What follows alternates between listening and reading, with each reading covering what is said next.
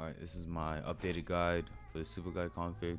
Make sure to watch through the whole video before you leave a comment on like what your problem is.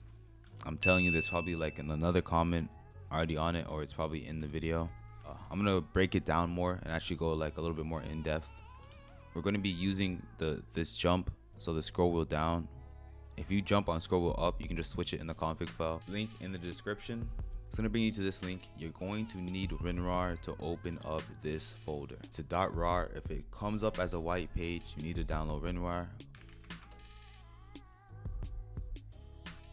Just, click the blue button 2 times. Instructions on screen, you know what I'm saying? Once you open this file, you're gonna have 4 files right here. We're gonna drag these files to the game folder. Find wherever your game folder is. Probably under C drive, program files, Steam apps, common, and then Apex Legends. And then inside the CFG folder, drag these in here. If you already have an auto exec file, to open the file, maybe it says nothing. You need to open it with Notepad. You just need to add this command inside your auto exec. This right here is for the 110 FOV. If you don't want it, you can delete it. Doesn't really matter. So in SUPERGLIDE 1, this first button is going to be the button that you initiate that changes your mouse wheel down from regular jump into the SUPERGLIDE jump. So every time you want to go for a SUPERGLIDE, you're going to need to press this button. I like to use C. You can use whatever. Just click file save. If you want to change this to M wheel up, you need to change it in this file. You need to go in this file, change it as well. Go in this file, change it as well. In the last file, you can change the FPS max. I recommend around like 20 frames above your refresh rate. So if you have a 144 Hz monitor, just change this number to like 165. I like to put it to 240 or 300 because I like to record in high FPS, but it might cause problems on your own PC, so beware. After you set up the files, you want to go to your launcher. A lot of people were asking me how to do it on EA client or Origin client. It's the same command, I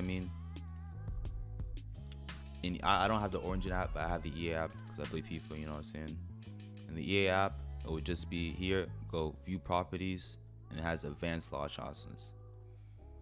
Inside the Origin app, you can literally just right click it, click view properties. It'll say something along the lines of properties, and then you can input the line. It's the same exact line. Plus exec, auto exec. You do not need to put the .cfg. Do not put the .cfg. Do not put the .cfg. And you can't have 2 of these. So if I have like plus exec, some random shit, this exec won't work. You can only have 1 execute in your launch options. So after that, you can load up your game. I just want to say that the SUPERGLIDE CFG is not bannable. It's disallowed in competitive tournaments. So like if you're trying to compete LGS, if you're trying to go pro, obviously you don't want to be using this. It's literally unbannable. Like there's no it's not a cheat. It's nothing like that. The developers know that this is a thing.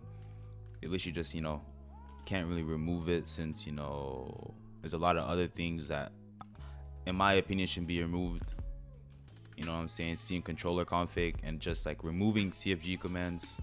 The reason why it hasn't been like patched, I guess you could say, because I guess some people think it's a glitch, is because it's not really a glitch. It's just how the game engine works, how like the movement tech works. Since it's a 1 frame and the lower frames you have, the easier it is. You can bind things inside CFG files. Everything you have binded already is inside a CFG file. You just don't know. It's literally in that same exact folder. But to go over how this works, when you click this button, it changes your scroll wheel command. So usually when I scroll wheel, it's just regular jump, no frame difference. You see hard 240.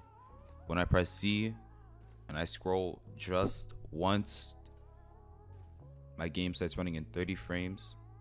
The next scroll will then put it back to normal 240. The whole essence is just trying to time that scroll wheel at the time of where you would hit the jump, and since it turns down your frames the moment you're going for it, the window for the actual super jump is bigger, and then you hit the super jump, and then it returns the FPS back to normal. You still have to time it. It's not like auto, it's not like brain dead, but the timing is a lot easier now. To remove it, all you need to do is just bind it in game and delete the files, and you should be good. If your game gets stuck at 30 frames, you want to right click Apex, go to properties, and then you just want to do plus FPS underscore max 144, or whatever max frame you want. That's the video. If you did enjoy, make sure to leave a like, consider subscribing. Peace.